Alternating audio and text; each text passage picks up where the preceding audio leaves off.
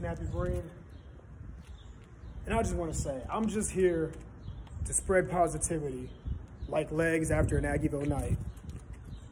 Yeah, you heard me right. I'm here to spread positivity like legs after an Aggieville night, because it amazes me and it makes me feel so good about myself to know how I used to think, the mind frame that I was once in, to now here I am, feeling better about myself, appreciating life, going different places, not feeling confined to a certain group of people, or to stay in town and meeting new people, and people seeing me spread this positivity and me linking up with those people.